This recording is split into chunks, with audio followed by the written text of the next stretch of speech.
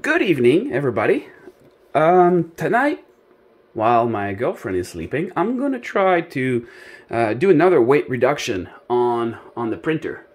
It is currently using MGN12 on both X and Y axis, but I want to go here with MGN9 because it's gonna save quite a bit of weight, and weight is the enemy of acceleration. So the goal here is to swap these.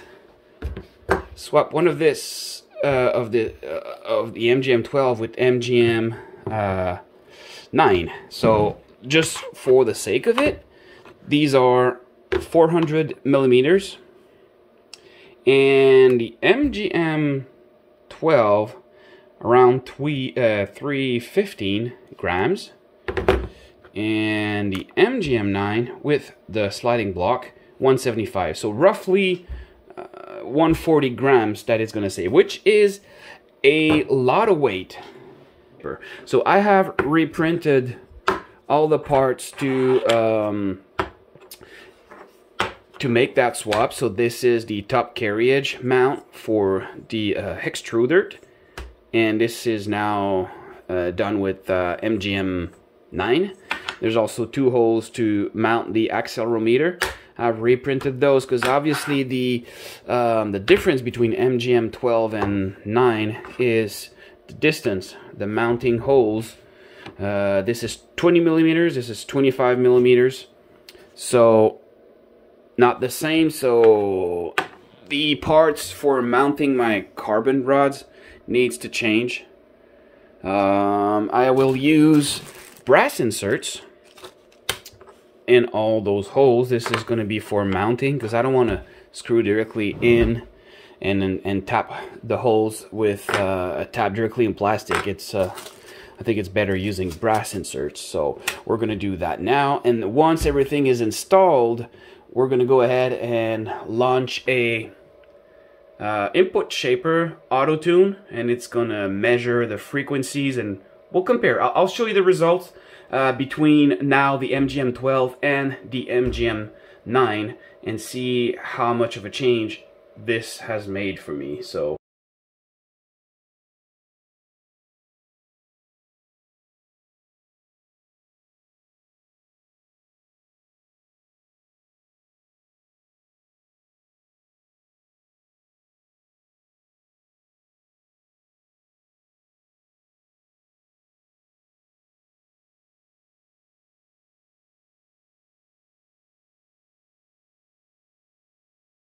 we're done with the brass inserts, so we are ready to reassemble the whole thing.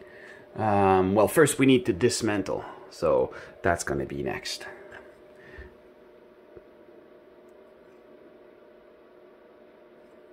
I have changed my mind. I'm decided to switch from this sexy part or assembly to a square tube that I bought. And it was stiff on this way, but the issue I had with really high acceleration and high speed was the mount was oscillating, really tiny bit oscillation, and this mount should fix that. It is way stiffer than the carbon rods, and it's gonna, at the end, if I calculate all the inserts and that stuff, I think I'm gonna save about 3 grams, which is not a lot, but everything counts. So and it looks good too. I mean, this was really cool design, I think. But yeah, I'm gonna switch to this. All right, again, we are done mounting this beautiful part, square tube carbon fiber, and we're now going to test to see if we made any improvement on the resonance test, the input shaper clipper. So we are going to. So okay, once you're done with the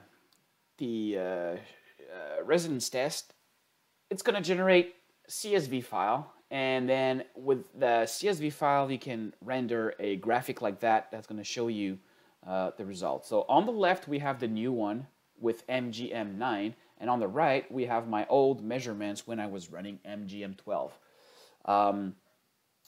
I was not expecting a lot of change on the X since we didn't change a lot, except the sliding block on the rail is a bit smaller, but it's not a whole lot. So as you can see, it's not really changing a lot, except it's recommending now a new shaper, which is MZV. Before it was running 2-hump EI. Frequency, the peak was at 100 before, now it's a bit lower. I think that's because I have loosened the belts. They were too tight, so I was having an issue where parts were failing because of too high tension. Now it has lowered, so frequency has gone down a bit. That's my guess, because I don't think the block has changed anything. It should have gone up a bit with a lighter block, because when you go lighter, frequency should normally go up. But this is the comparison before and after, where the after is on the left side. So this is for the X, and if we take a look at the Y, this is where we should see the biggest change. So on the left, we have the MGN9 and the MGN12 on the right. So before, it was peaking around like 45, and now it's got a peak around 60. So frequency has gone up, which is a good thing. Like I said, lighter should go higher in the frequency. If you have a too low value there, you should see about your frame rigidity, or trying to lower the weight on the carry edge on the print head. So in this case, I think it helped. It's also changing the recommended shaper from 2-hump EI to EI. And all the frequencies of the recommended shapers have gone up quite a bit. Yeah, so I think that's a good thing, and we're going to see good results on the print. This is where you want to go when you print fast. I mean, you want something as light as possible to eliminate vibration. So what you do now is that you put the recommended shaper for the X and Y with the recommended value. So in this case, on the left side, it's recommending the EI shaper at 59.4. And then you put that in your printer configuration, the Clipper configuration file. So for the X, we're looking at the DY. EI and 59.4, that's what we have here. And on the X, we had a recommended shaper MZV at 88.4. So those are the values I have here. So we're just going to upload that to the printer, and you're done. You don't have to redo this unless you change something physical on the printer that will be lighter or heavier, or if you change anything mechanical, you'll probably need to retune input shaper.